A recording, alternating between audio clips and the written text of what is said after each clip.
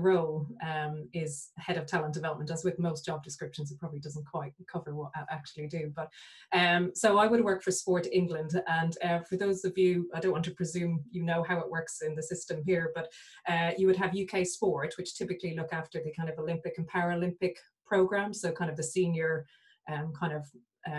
the more senior programs, if you like, orientated to that. So Sport England then is one of the home nations. So again, it's quite important because we always have to work in factors of 5, if you like, with UK Sport, Sport England, Sport Wales, Sport Scotland, Sport Northern Ireland, and we also have the English Institute of Sport, which is really like the UK Institute of Sport anyway. So more to the point, there's kind of a whole group in the system. And my role within Sport England is around talent development. So Sport England itself has a really wide breadth of responsibility over sport and physical activity within England primarily. Though clearly about 80% of the athletes who will go on to kind of senior Olympic Paralympic teams are typically English. And the role I have, I suppose, is and Sport England has always been, it's probably a bit like Sport Ireland in the sense around funding and investment in programs. And also, again, kind of a lot of, I suppose, kind of try to lead in terms of ensuring that physical activity reaches all parts of the island and all parts of people that are engaged with it. So I'm sure we'll talk on around some of this stuff around inclusion and trying to inspire a lot of increase activity, etc., all those kind of elements. But the current role I have is particularly in the talent sphere. We can talk around what we mean by talent in a moment.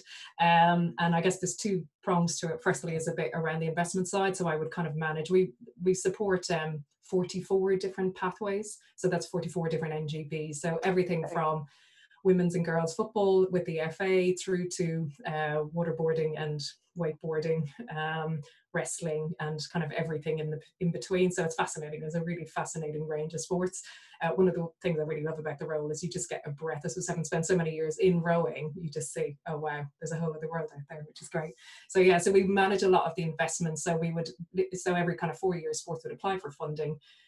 We would kind of work through the process with them, and then you'd like manage the investment, which is quite a mercenary way of describing. It's not quite that, but that's to kind of keep an eye on the public purse, but also to understand what's going on. And the other half of the role, I suppose, draws on my background experience, a bit of a coach and a scientist. And it's around really, I suppose, do a lot of commissioning of research and insight and trying to develop the strategy around what do we mean around how we develop talent in England, where are we trying to go with it, how do we support senior programs, and the whole kind of philosophy and approach around how we do that from a system perspective. So it's kind of less about the individual athlete, probably less about the coaches and the people around them, but a little bit more around how you support the program and what they need to do to underpin and the kind of the process of development. So we're trying to understand a little bit of how best you do that, and therefore how do you put it into play in kind of a, I won't say structured, but probably a more formalized way. But it has to be applicable to that number of sports, so right? So it's quite high level, but clearly we would work a lot of principles, if you like, and indeed we kind of have launched a set of principles around what we believe around developing young people. I hesitate to use the word talent because it has so many connotations, but it's we almost have to use it to differentiate it from participation, for example. So again, happy to discuss that. Interesting. Yeah, that is yes. That's up for debate. No, that sounds fascinating role. I love the idea of getting to work across so many sports. I think it's quite cool, I have to say. And it brings obviously then a lot of learnings probably to your time from when you were rowing, of how other sports are doing it now, what could have been done differently in your time in rowing. So no, it's really, really interesting. So you started, you came from the Jes and you rowed, and then you rowed also with NUIG. But how did you get involved in coaching? Maybe was there a person particularly that encouraged you to move into coaching, or was it the environment, or what made you make that first step and not just go down your career path of engineering? I think I started life as an engineer. Really good question. I was trying to remember this actually, what got me in. I think I was asked, is the simple thing. I think I remember it wasn't even immediate. I remember I kind of rowed at the Jes and then rowed at UCG and done all that, and then had got a job And I think actually it was probably it was kind of 6 or 8 months out after university, and then heard someone had got sick or someone couldn't do it. And anyways, I remember being invited into the Jes, and I think I had a group of like 3 junior 15s, a junior 16 and a junior 14, something kind of random like that. And I think I also recollect that my brother was also started coaching with me at the time, actually. So yeah, I just got kind of hooked in on that. I think because we'd all come through the Jes, it was just part of it. But I suppose the real driver actually, and it still is really, was to give back to based on what the amazing experiences I had and like the friends I'd made and the whole just kind of life experience. Yeah, I was like, just how amazing would it be to be able to support other people to do that, and give something to that. So yeah, I think that's how it happened. I do also remember I had really good support around me, again, and also I suppose it's interesting. I suppose we talked just on the women in sport bit, was actually I've been coached by female coaches, so I remember Fiona Lawless and Helen Patching had coached us to junior championships. So in one sense, I never thought that I couldn't. Why wouldn't I? And also actually, so ever really was for a thing around for me of why wouldn't I suppose was more the case.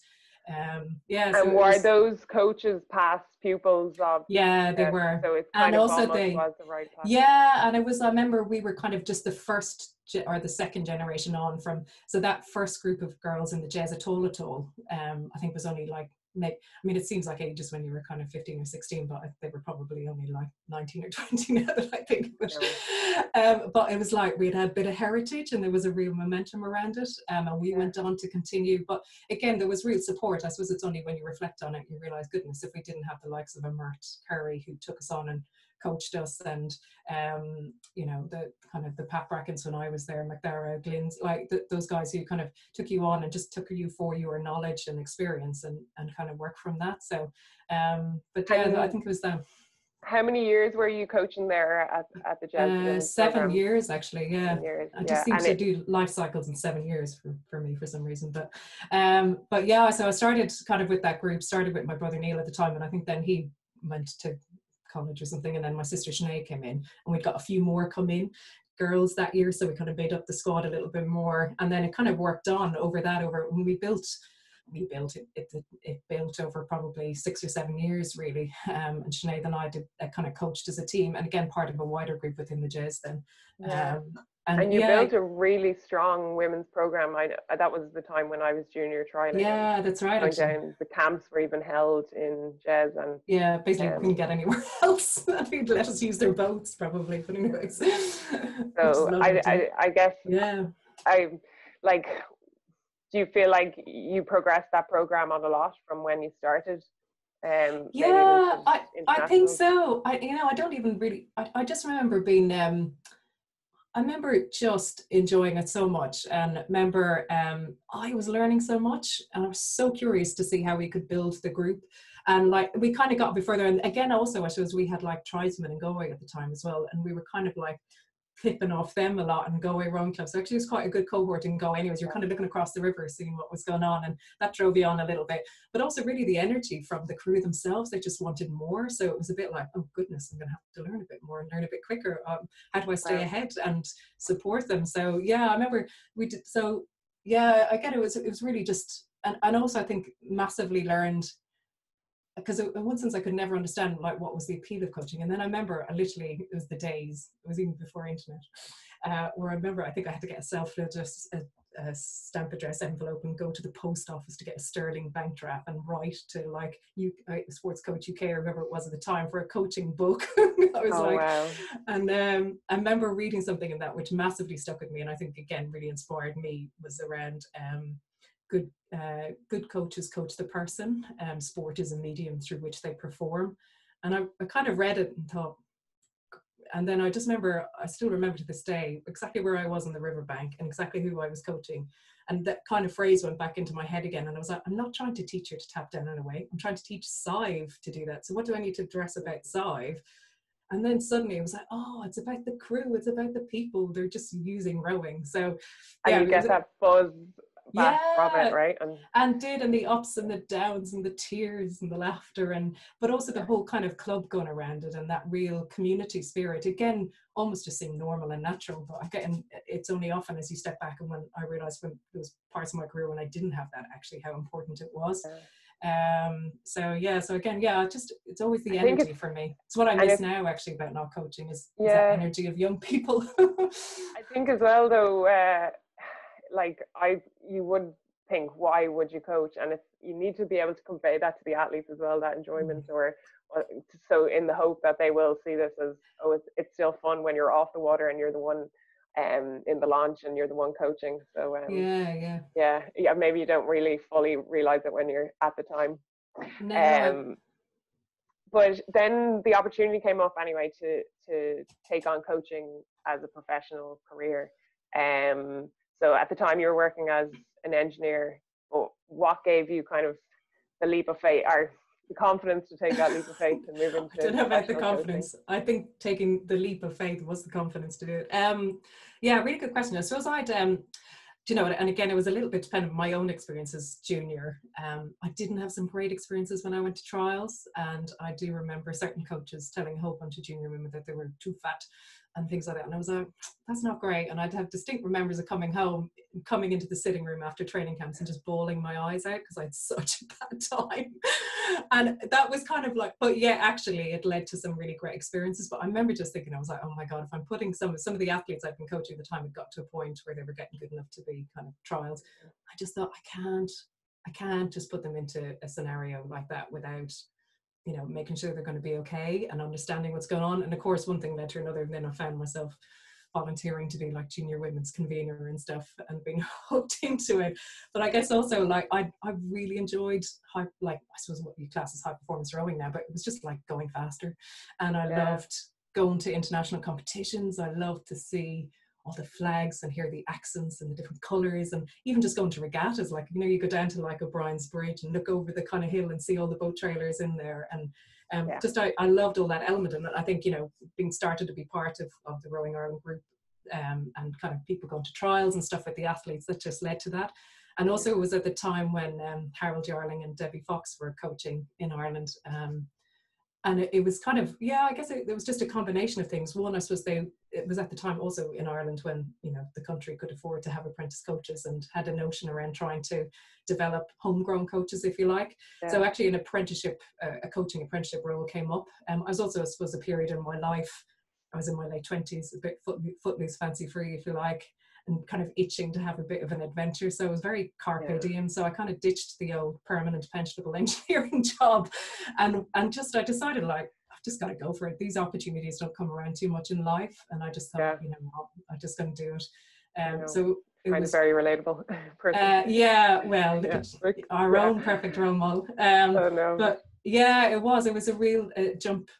And do you think at the time you looked to other opportunities in rowing, and like, did you really assess the situation and say, well, will I be able to get a paid coaching university job? Like, did you feel like there were going to be other opportunities after this? No, I really didn't know. And at that time, there was none of that in Ireland at all. I was the first paid coaching role outside a head coach in Ireland. And I actually, in one sense, I probably made it a bit harder because I took it massively seriously, and a huge privilege. But yeah, I thought, and I probably, and it was a new role. It was kind of a different, so part of the apprenticeship, if you like, was learned. So I sat in the launch literally with Harold, like hours and hours of sessions, and he'd be like, you know, raise this arm and this, and I'm like, I can't see what he's talking about. So it would take years of experience to notice, like, raising this or that, or turning that finger in that way. So very kind of niche. But then also, more to the point, was I had the opportunity to practice of creating and building a junior performance structure. So that really was invaluable, actually, now that I think of it again, even in my current role. It's always that kind of look, it's like the athlete, the coach unit, but then how you support that and how you support that, if you like. So I suppose that's where I'm still sitting around that. But it was, I did learn a lot, but there was definitely jumping into the edge. But no, I didn't know what I was going to do. I just thought, well, let's go for it and see. I remember my 30th birthday hanging off a tree in Inniscarra, trying to time the end of a time trial. And I was just thinking, oh, this is interesting. It's not where I thought I'd be when I was 30, but I was really kind of just up for the ride. I always had, I could go back to engineering. I think that was me. So there was a bit of a safety net. I didn't have a house. I had a really supportive family around it, and like my brother at the time was involved in the team as well, so there was a bit of a kind of a safety net there if I needed. Yeah. But yeah, I didn't know where I was going to go. But it is something that, like, I do think there are opportunities there if you find that it's like a big passion of yours, and I'm a strong believer myself that, you know, you'll figure it out, like just follow those passions and you'll make a career out of something. But anyway, so then from there you went on to UK. So you spent 2 years with Ireland, and with Harold leaving, I suppose you decided to go further afield, maybe for more experience. Yeah, it was really good. I have to say, it was really hard decision to move. Really hard decision to move. I think I felt I'd kind of made a big change in what I do, a massive commitment to kind of learning the trade and learning a craft to high performance coach. And at the time, I think knew Harold was going to go, and I just couldn't quite see the opportunity. And I just felt I'd given 2 years of it. And it was actually Harold who said, look, if you want to work in a high performance system, you probably need to leave the country. And unfortunately, it was at the time that seemed to be the one. It's different now, so it's fascinating to watch the evolution over the years, which has been so heartening. But and actually at the time, Britain had, you know, topped tables in kind of world championships, so I was like, But it was really hard for me to leave. I'd such a good network. I felt we'd worked really hard. There was some really good stuff taking off. You know, there was a kind of a embryonic, I suppose, system there, if you like. But I just kind of felt, not that I wasn't being taken seriously, but I just couldn't see the opportunity for myself to continue learning. And that's probably what drove the decision. So I had seen actually then a role in London, and I had had a few friends in London at the time, as most Irish people do. And it was a role with what was GB Rowing Team, their World Class Star program. So again, I kind of hadn't a clue what I was getting into.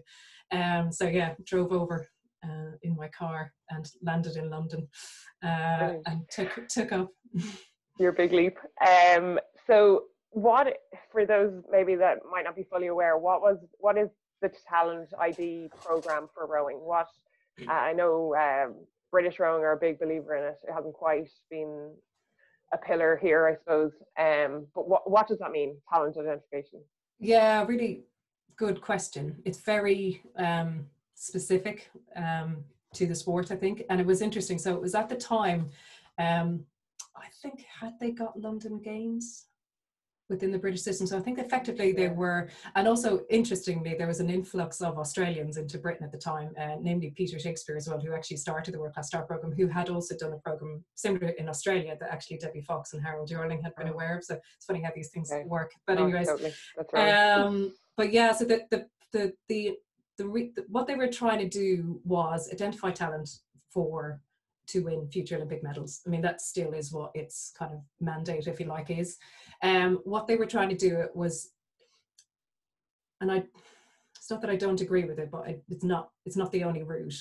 So it was because they were not getting enough heavyweight men through or heavyweight women through. What they decided to do was, instead of looking through the normal talent pool, the normal pathway, if you like, and the kind of what the feed from the schools or the clubs, they would effectively do, and what it is talent transfer, and try and look for people who had the attributes to become world class or high performance rowers.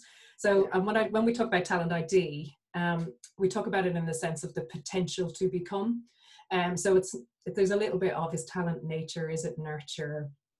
In one sense, it almost doesn't matter, because actually what you're trying to look at is really, you're going to have to develop the person anyways. But it's also, in terms of rowing, it's kind of starting to look, and we kind of apply this to kind of later on. I took this idea, took this experience, and we've applied it to various other sports. But it's the principle, like, what are you actually trying to achieve, and working back a little bit. And then what are the key attributes that you're looking for in someone in order to win a gold medal in 4 years' time or in 8 years' time?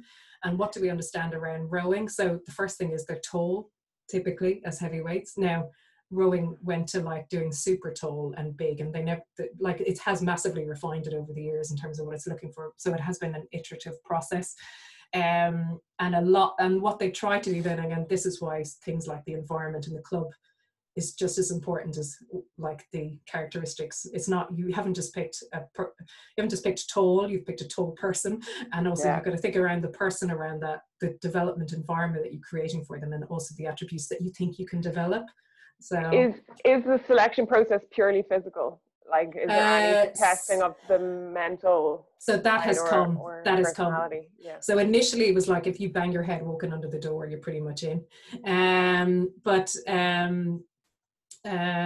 It has evolved from that massively, and I think that's the thing, that it's almost a misnomer to say it's just about being tall, because actually they've evolved it over the years. And you're right, so what they now have is a phased approach, and they also have like confirmation approaches. It's almost like a job. If you start, you tend to be on 6 months probation, so there's a little bit of try before you buy for both parties. So in this sense, one, it's always kind of, and again, regardless of what the sport is, you're trying to look at what is the thing you can't develop in the person, and therefore what as a program do you think you can develop in them, and then looking at what headroom is there. So yes, it did start with height, it started with strength, there's still an element of that, but it's now become a lot more nuanced around relative the age that you might meet that person at, the training history they might have, and also they now learn a lot, for example, that actually if you kind of need to win, particularly as a male, to win a medal at the World Under-23s if you want to make it into the senior team now in Britain. So therefore, in order to do that, you can't pick someone up who's like 21, 22. You've got to probably identify them when they're around 17 or 19. We also know that then, therefore, that now it's a bit older with women because it's not as critical, but you still need to be on a trajectory. And also then, therefore, they need to be, there's kind of some like physical attributes that that they'll have, but also like if they're too light, they're not going to develop enough muscle mass in order in time to be able to develop this.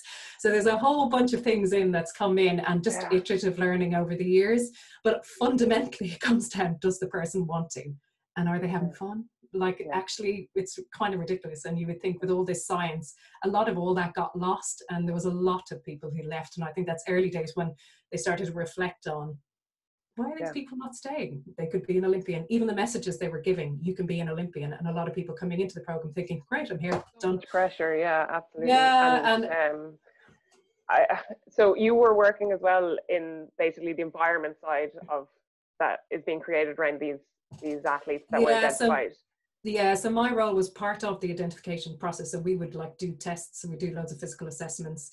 We would observe, and again, to learn I think a professional judgment has become more appreciated over the years, which you have to be careful it doesn't become biased, but so that's why you kind of triangulate opinion and stuff. And also then, so we would, the START program was effectively, there was 8 centres all around the country.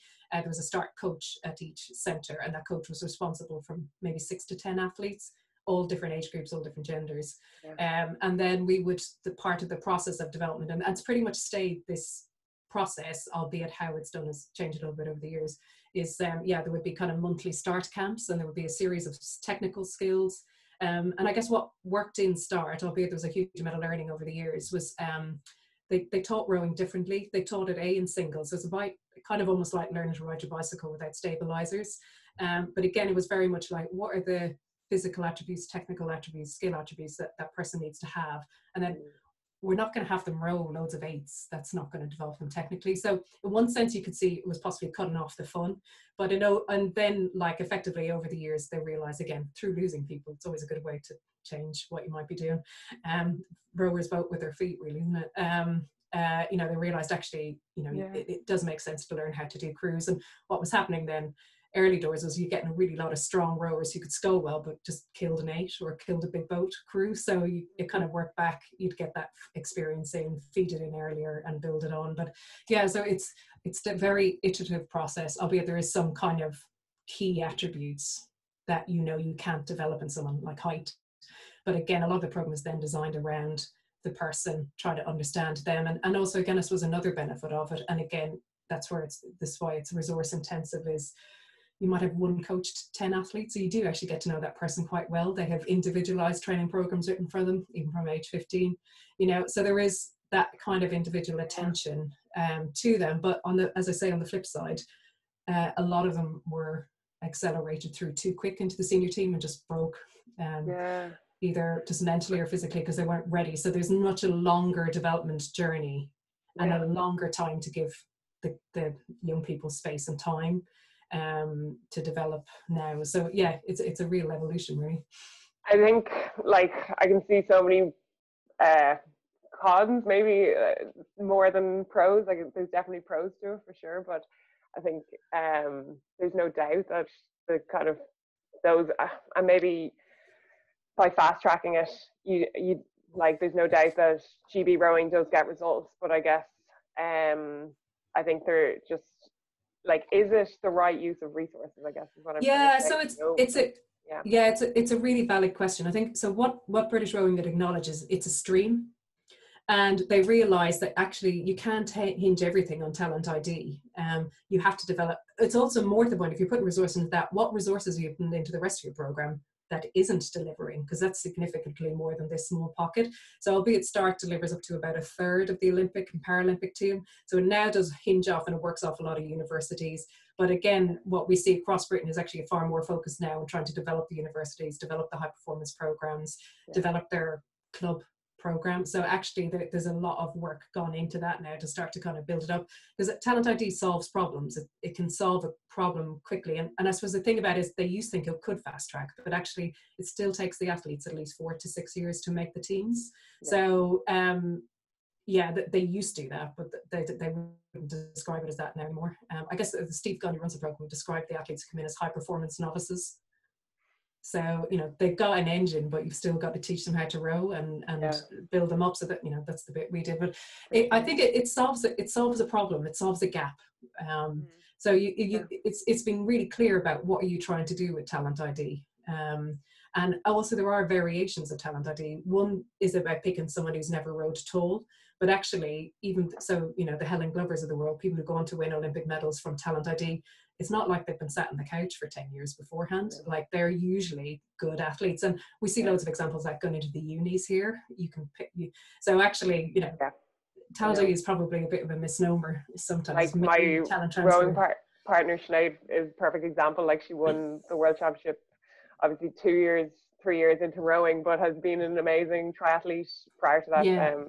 But for sure, I'm a big believer that whole 10-year base. I think it really and actually interesting, if you actually look back at the athletes who do progress, they typically have a long training history. So then, if we go back to maybe your own personal experience, you spent 5 years in the kind of British rowing high performance environment. Do you think that was a positive experience, or? I would say it's a learning experience. It was. I learned a huge amount. I think it was tough for me because I moved and I realized again I had no support network. It was really different, like culturally, rowing in Britain is. You'll have experienced this as well, Claire. I think a lot of the connotations around the kind of private schools and things like that as well. I mean, I remember going to the British Schools Regatta and I thought I'd gone into like medieval history. There was all these like different tents along the banks. It was not like rowing as I know it. So it was really different. So it took me a long while to adjust. The club I went to was tough. It was a high performance, but I think there's a big confusion about performance and impersonal, I should say. You can still be high performance and actually treat people well and so on and so forth. So that was tough. I missed home and I worked too hard. I burned out is the truth. What happened? I was trying to learn. I did a master's in sports science in the background as well, just for fun. But I learned a huge amount, and as I say, I probably learned as much how not to do things as do things sometimes. But I did learn a lot around the kind of the logic and the process. I learned a huge amount about actual rowing, like the mechanics of it and how it worked. And again, had some really good mentors, like really met some really wonderful people and really good people. And I guess, just also reflecting, I suppose it just shows the importance of your daily training environment. One of your questions to me was, did I have any reservations? And I was like, actually, I loved coaching. I loved being a professional coach. But the challenge of being a high performance or kind of a national level coach is there's only one show in town. So if you work as an engineer, I could work for Google or Facebook or Nortel if I didn't like the environment, but you don't really have that choice when you have a senior program. And like, it has massively changed. And also there was no role models for me there. There was no female coaches. It was definitely, there were plenty of female coaches, more than in Ireland, certainly. There was no other Irish coaches. So again, being not British was a different experience as well. So there was a few, I mean, I definitely I learned an awful lot. I learned an awful lot about performance. And also, it's tough. I was going to ask though, if And I guess this is somewhat of like a personal question for me, but it hopefully should be applicable to the people listening as well. But what kind of environment do you think would have held you within high performance coaching as a female coach? Because like, obviously this it's one of our biggest detriments when we look at gender balance is at that level. And so it's the same in Britain, same here, across all sports. It's not just a Rowing Ireland thing. Across all sports, there is so female coaches are massively underrepresented. And it comes back, and it's only stuff I've learned now that I recognize when I apply it back to my own thing, was around the environment and the culture. I think that's a huge thing. And I also, and we'll probably touch on a little bit around inclusion, and that's not just bringing everyone in for happy clappy times. It's actually about feeling included, and an inclusive environment is where actually you can feel comfortable and be yourself. And I don't know that I always felt that. And I think I spent an awful lot of energy trying to feel like I belonged. And I think I ran out of energy, is the truth. And also that was one element of it. And there was also clearly, I'd spent 5 years. I'd been, I didn't see any kind of, where was I going to go next? I didn't see anything in Britain at the time where I could break through. They weren't recruiting coaches for Caversham, because again, only a small percentage of coaches will ever actually go through there. I'd also done a master's in sports science. I'd also been very involved in the programs that UK Sport ran around talent ID, and I was really fascinated around what they do with other sports. And it was again like time around 2012. And I'd also met my now husband, and I just thought, this won't all fit, and I just couldn't see a way through. So again, that's why I then kind of shifted a little bit. But back to the bit around the female coaches piece, I don't think enough has gone into understanding women and women who coach. So interesting, actually, I just saw today that Sport Ireland have released a survey around that, and that's a really good start to baseline. There is a lot of programs. So there is a lot, if trying to increase women in high performance, I think you've got to, you can focus a lot on building the women and building the skills and building the performance and giving the opportunities, which is often overlooked.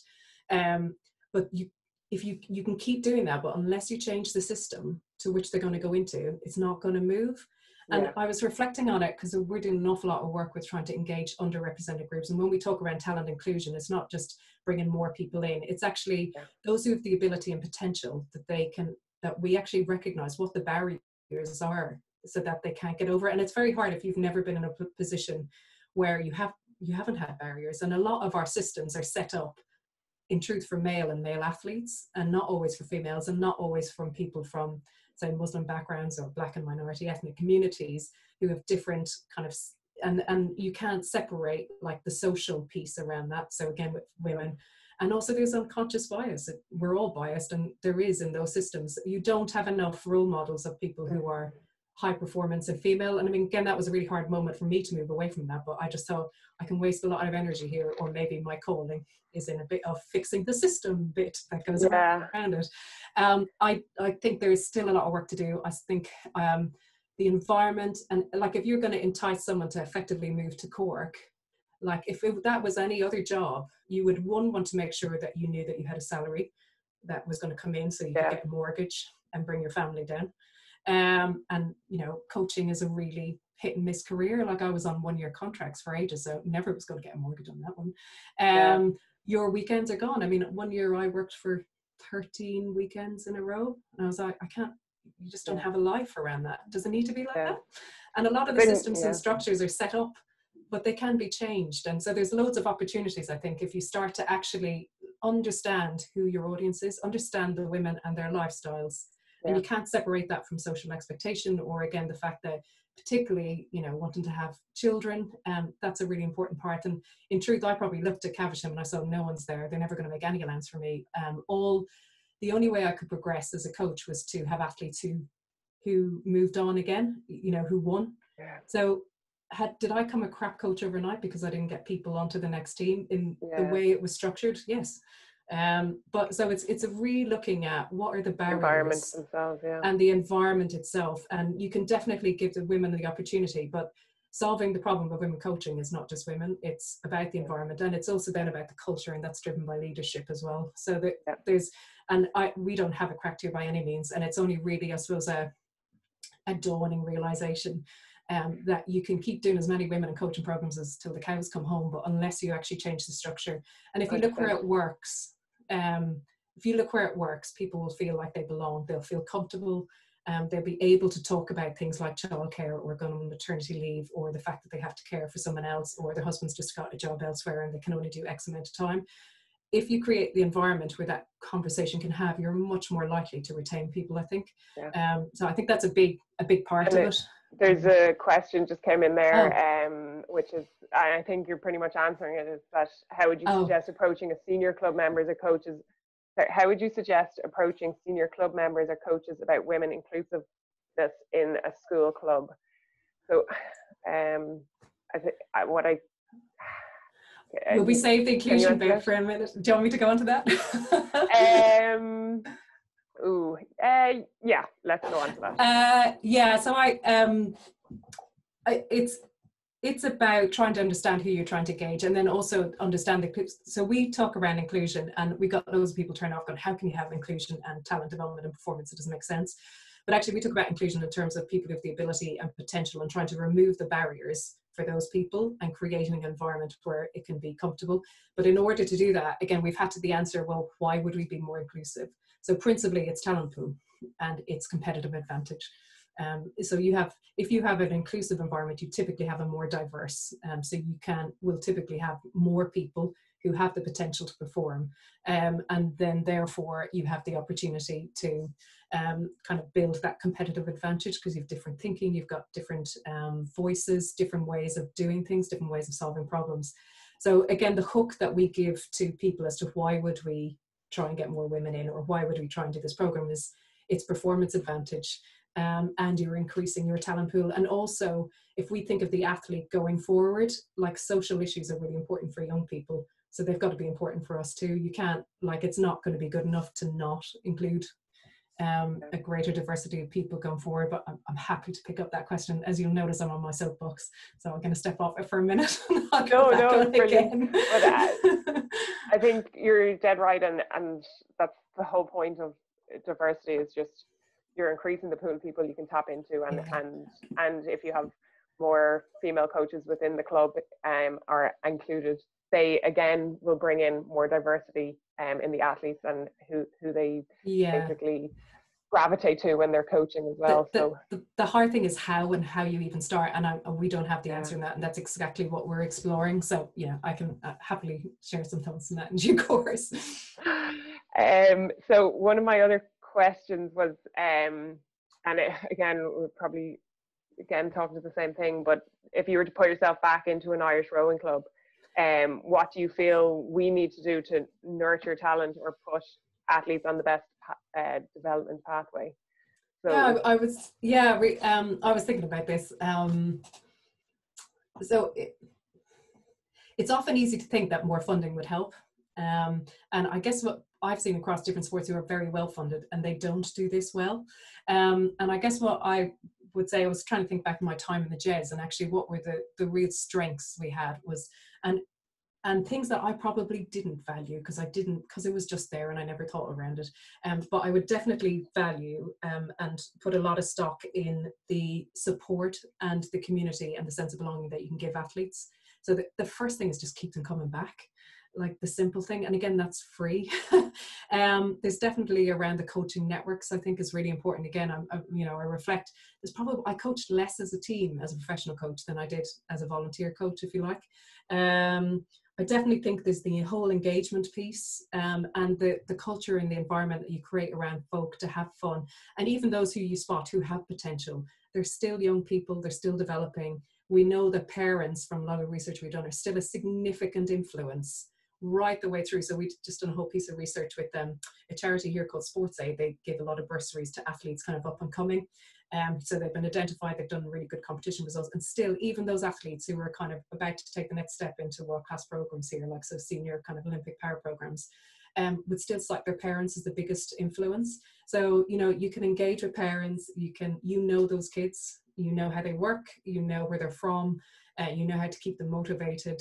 And like those actual things, particularly for sport like rowing and Slater specialization, if you can just keep the kids in, they're progressing. And there's definitely clearly the task element of it. You know, there's the kind of the strength and conditioning. I mean, and that's where, you know, pooling resources and kind of working. I mean, if the only thing like an athlete learned was how to squat and do a press up as a rower, I think before they're 16, it would be happy days.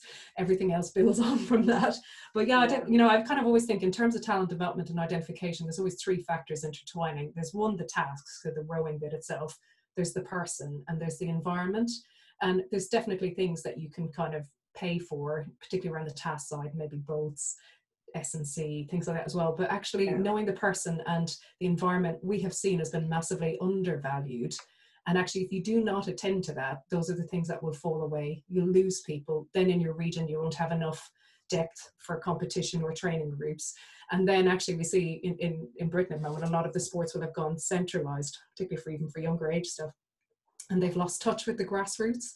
So they've lost touch with the group that are coming in. So, you know, actually clubs are in a really powerful and strong position that just by knowing the people they're dealing with is I would suggest is a huge strength. And I really wouldn't underestimate it or undervalue it. You know, a lot of people get caught with winning medals and caught with trying to do kind of world championships and things like that as well. But actually the essence of it is you're giving someone huge life skills. Someone is like learning through sport. And again, you'll never predict who is going to go on, but what you can be assured of is that you are going to increase the likelihood of that person performing to the potential when they're older by giving them that real strong sense of belonging, that real grounding in the club and the culture, and you know, a real that will kind of really engender real confidence in them, and they probably won't realize that it's time.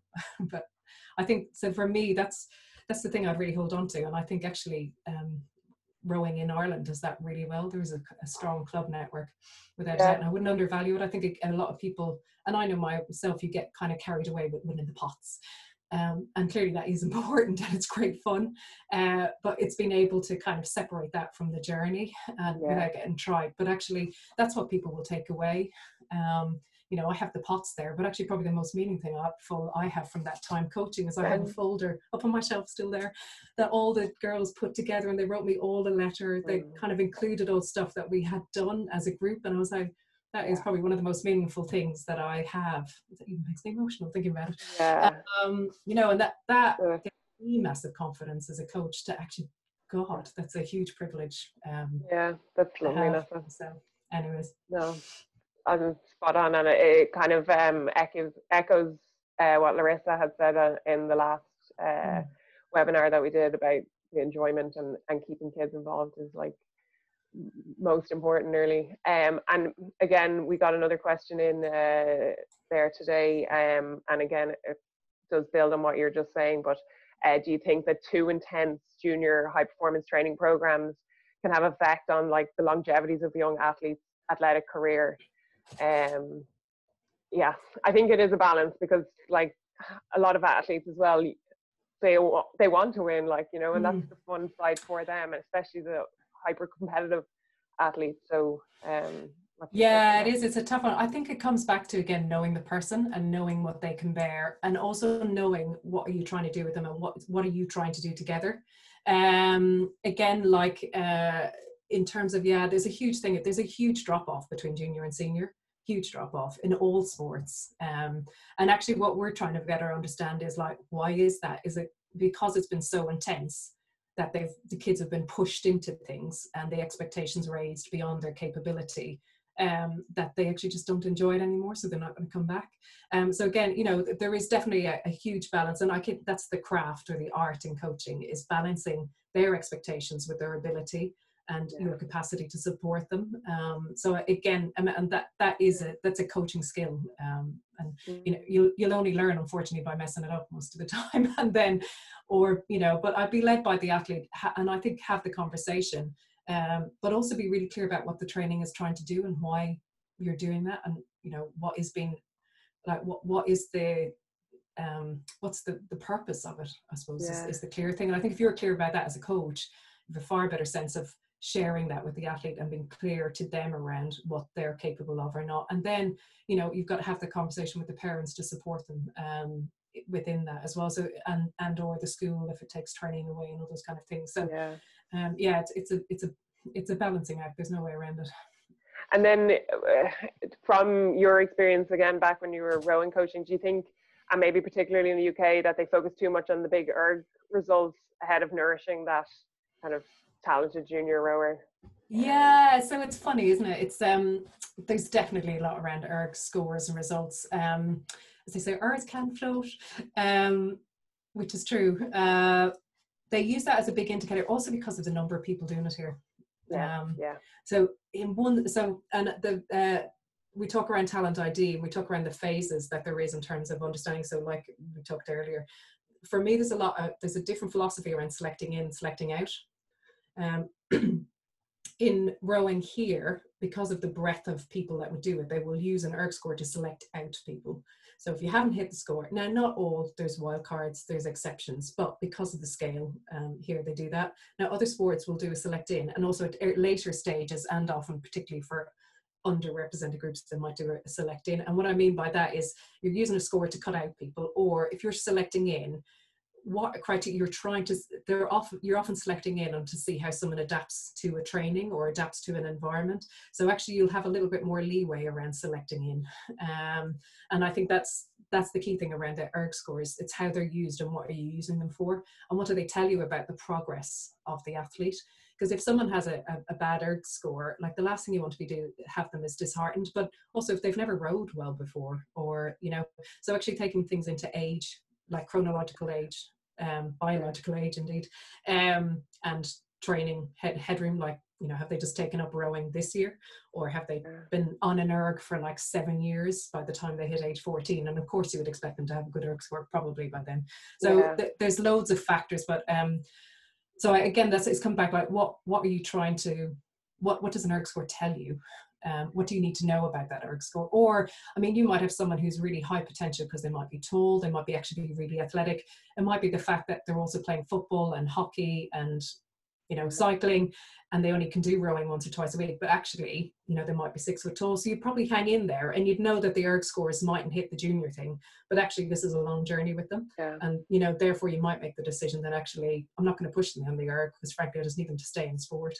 I think at senior level, it's an inevitable marker, and you know you can't get away from it. Like, you don't have a world champion that doesn't have a good erg score, but I think at junior level you have that variation at, like what you're saying. At junior level, so many other factors to take in. I mean, when you get into senior and university, actually it's heading to be a career, so it's no different in any other job. You'd have some kind of key criteria you need to be able to do your job, and that's part of it. And also they've done years of training. They're, you know, you'll have much more goal setting. They'll be looking much more longer term as well. So it's kind of how you frame the erg score. I mean, if you can't hit the erg score, we used to have that, a lot of people you would think is high potential, but they just weren't physiologically appropriately suited to a strength endurance sport, and they can never really hit the erg scores down. So it's again understanding the context and what you're trying to do and where you're trying to go with that person. There was another question that came in there. From Jen, when you're talking about talent ID, you mentioned the environment of the club being very important. So can you elaborate on how that helps specifically in talent ID? So you've obviously identified your athletes. Now, what's the ideal environment for those to nurture? Again, I think you probably have to. Yeah, I think you come back to principles here, Jen, in terms of, and it's also kind of, I suppose, as a coach, like, what do you actually believe around developing young people? And this is why I hate the word talent, because it's like we're talking, so it's to set up the environment around the person. It's something that makes the person feel a sense of belonging, that you have created a good culture and kind of competitive environment around it, so there's enough challenge. And if you think of like what we understand around well-being, because actually that's what's going to see you through, and you can have definitely push people to do really good scores one season, but it's the sustainability of it is a key thing. So it's kind of keeping it balanced, giving people the opportunity to push through. I think it's also, you know, that there's a fun element to it. It's serious fun. But again, it's kind of back to really human elements of what is a good environment. If you think of a time or a place where you may have had a really good teacher or a really good kind of class or a really good work environment, you know, what are the things there? And, you know, I think it comes back to the human interaction, the relationships. Again, we massively underestimate the value of relationships. And again, just in performance sport, maybe it's here, it's just like, it doesn't mean you are impersonal and cold. Like, you can actually have performance and have fun. I mean, Claire, you would be testament to that in terms of the crew and the spirit that you get. 100%, yeah. You know, I think actually, I don't know if you're aware of it, Neasa, but the girls now have a big girls basically Instagram group, and it really does show the fun that crew has. It's basically the heavyweight Irish team, and it's brilliant because they really bring an element of fun into what they're doing. And I think that's it. I mean, we talk about Talent ID. It's a program in a way of, it's really just recruitment. It's about, I mean, I always kind of think Talent ID is the easy bit. Like, the development is the bit that will take years, and that's where the effort, and almost that's no different to coaching anyone else really in any other club environment. Albeit your expectations might be a bit different, and the kind of this, and you have to hold that line, because you are kind of preparing them to be on a career. That's the way we framed it. So you would have, how would you prepare anyone for work really? So it's those, you know, the same kind of thing. But again, like, I really wouldn't underestimate fun and support, and they sound very namby-pamby and soft, but actually the research is coming through. I've seen it time and again across environments. You know, I really wouldn't underestimate that, creating that sense of environment, because that's what people will get not comfortable, but they'll feel confident in and connected to. And I think it's really interesting observing over the years of like how the Irish athletes, for example, are doing, and, you know, and the various coaching changes of coaches over the years and stuff as well. But actually what's really coming through is a real strong sense of self and a sense of belonging. It's really palpable and cool to see. I think independent athletes as well, and that's always been kind of an Irish strength as well. And it is a strength, and it's often because people, oh, well, we can't afford to do X, Y, and Z. But having seen the opposite of where you have very dependent athletes, it's, you know, it's not. I don't know that it's the most enjoyable environment to be in. And if you look at like someone Sunita, who's like years and years in the program, it's very few athletes I see in Britain that have stayed the pace that long. A lot of them come in, got the medal, and go off. And you know, and it just makes you think and reflect about that, the environment, and, or, you know, you can put your life on hold for ages. But I think there's a difference here where people see it as a career in their life rather than a thing they do. And I think if you're trying to look at a sustainable, successful program, you've got to think long term like that. And do you think maybe in any of the research that you've commissioned, but how we develop athletes should be tailored whether they're male or female, or do you think kind of? Oh, I'm glad you asked me this question. This question always annoyed me because I was like, everyone go, oh yeah, they are so different. I was like, no, actually I did think so. I'm going to give you 3 no's and a yes to this question, because it made me actually think about the difference between male and female, because it's actually a really pertinent question, because I only ever coached female athletes initially until I got to the senior team. And then I had a real sense of, oh my God, they're not going to take me seriously because I'm a female coach and they don't really know. And it was like real, like, it was daft, but it was a real feeling.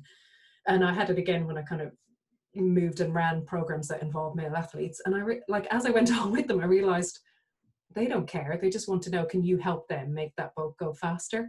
And actually the real issues with male or females, in the challenges I've had over the years, more to do with the clubs and the leadership people, but that's a whole other bottle of wine.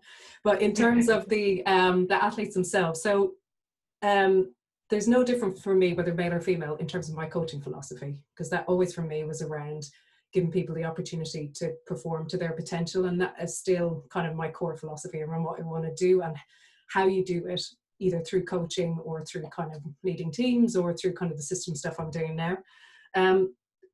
I don't think there's any difference in terms of the principles I have around development and like what we understand around developing people. There's no difference to that, again, in terms of the empathy, in terms of the goal setting, the learning, the kind of how you put together a season, the periodization, all those kind of things. Again, for me, there's no difference whether it's male or female. There's no difference in terms of my expectations of them, of what they can achieve.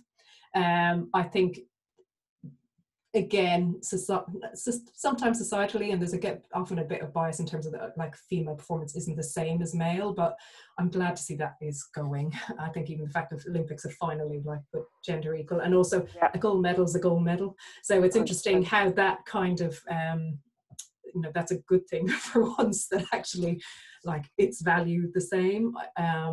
There's still a bit of way to go, I think, probably with some clubs and things, but and I guess where I would treat them differently, and it's less because they're male and female, it's because they're individuals, and actually my approach to individually coaching them. So definitely with female athletes, they are different physiology. We know things like menstrual cycle, will really make an impact. We know strength training has different, will work differently for females. Again, the hormonal fluctuations, things like that as well. We can't separate that. We'll grow up in a world where, princesses and things like that exist. There's far more role models, like the things like the 2020 campaign. I was like, does my heart good, having been the mother of a 3-year-old girl now. Moana, bring her on. But you can't separate that. So I think my approach to them, and the same with males, again, there's expectations around them. Boys don't cry. My vainest athlete was a male, and my most relentless, tough as nails athlete was a female. So I mean, I actually make less of a case about males and females and far more around just the individuals that you work with. Now again, I had the luxury of coaching individuals, but even when I worked with crews, men and female, again, I would kind of come to thinking, oh my God, they all like want big, huge, hard as nails, but actually they will listen if you, again, kind of, if you have sound things to say and a good coaching approach and a good philosophy and consistency about what you do, it won't be any different. So that goes back to some differences, but not in necessarily my approach to them on 3 or 4 kind of core levels, but how I actually would deal with them as people would differ. And that goes back to that quote that you've had from the book, that you're coaching the person. And but it took me a while to even overcome my own biases of that, to realize, oh God, these lads, and sometimes they just need a big hug. It's almost a relief for them sometimes, I think, not to have to be performing and the kind of the macho thing. Now I've had different issues with male coaches, and like, sat as the only female in a room with a whole bunch of men coaches having a good banter session, and Muggins over here on her own, and that's when I come around the culture and environment piece. But actually the athletes, I've never had an issue, and actually it's been more my own issue rather than theirs. Confidence. There's a really there's 2 last questions. There's one I'll actually might finish with. I don't know if you're able to see them at the same time, Neasa. So I'll go for the one that just came in, but did you and your athletes always feel supported? Unfortunately, in some cases, the coaches of juniors do their best to support the junior and create a positive environment, but this isn't the case for the club establishment, as they don't see juniors worth the effort if they are going to leave and go to uni. Oh, interesting. I would feel that from my experience, that's not the case, that there's so much weight on junior championships and junior competitions. So, it's true, but it also comes back to what is the belief around what the club is trying to do? Is it to row, or is it to develop young people through life? And if you're thinking actually young people and all the great experiences that you're giving them, like the travel, the support, the excitement, the friends, the discos, all those kind of things that we actually, and again, if a club will only put an output on pots, then that other stuff's really hard to reconcile. And it's really interesting. We're doing this on a macro scale.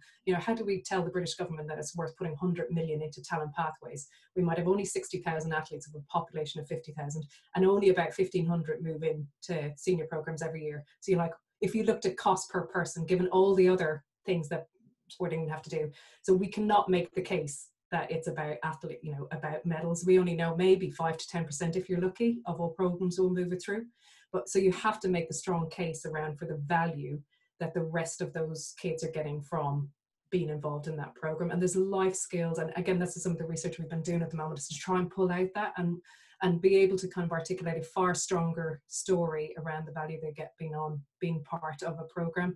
And, when you think that most of us here have all come through junior programs, so they'll be your future coaches, they could be your future officials, they could be the woman or the man who goes goes to the city and earns £1 million and then starts buying you boats again.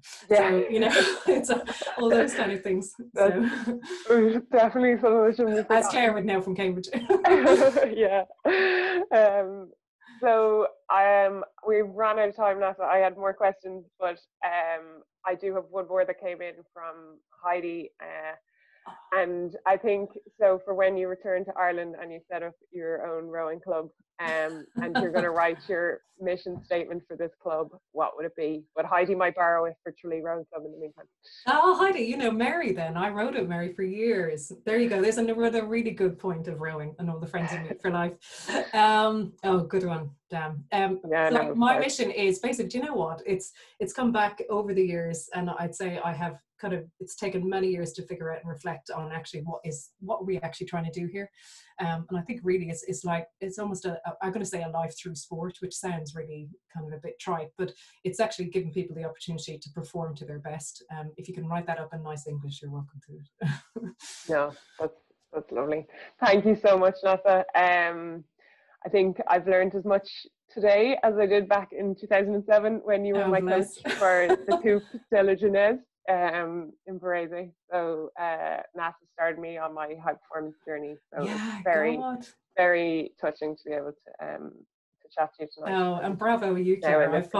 I followed your progress, so it's wonderful to see. You are the role model, my dear. Not at all. And there might have been another one or two messages or questions that I've missed, but I might send them on to you. I'm happy if you drop a few questions, and I'm happy. And also some of the stuff around inclusion, because actually it's the big thing we're working on, and we actually think it'll shift things, is if you go to the talent plan for England, I kind of authored that, and a lot of our ideas and principles around development are all in that. So it's all free, just downloadable from the web. Just if you want to support England talent plan. I've shared that with the network, but what I haven't shared is your email address. Would you mind? Oh, please do. Yeah, of course.